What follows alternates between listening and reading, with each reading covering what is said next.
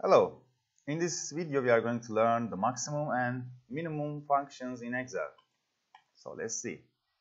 Okay, in this section we have three examples. In the first example, it just asks us to find the maximum numbers in the series and minimum numbers in the series. Very simple. I write my maximum function and select the region.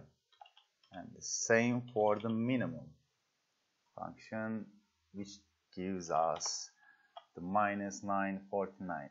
This one is the minimum number. Okay, this one was easy. Let's go to the second one. The second one is a bit trickier. It asks us to find the maximum number in this region except this big number. So if we write the maximum function here, it will give us this 9,999 number. So we don't want this. How can we eliminate this? The one way is just to select these ones and delete everything one by one. So it will, when it gets eliminated, it gives us the maximum number. But this is not the practical way. If we have a very large region, we have another complex function here, which was introduced very newly in 2016. It is maxif. So I just select my max range, and also I select my criteria range. It asks us which range we will apply this criteria. And what is our criteria?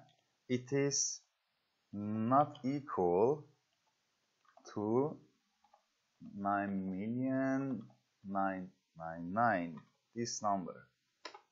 So you see, we just eliminate this big number by writing the maxif function, maxifs function. Okay, this was a bit more complex for this section, but I just wanted to mention that one as well.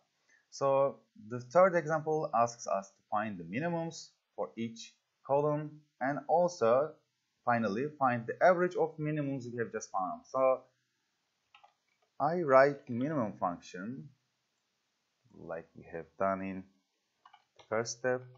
I just copy and paste, and let's find the average. We have just learned average from the previous video. So I just select my area and it gives us 5.75.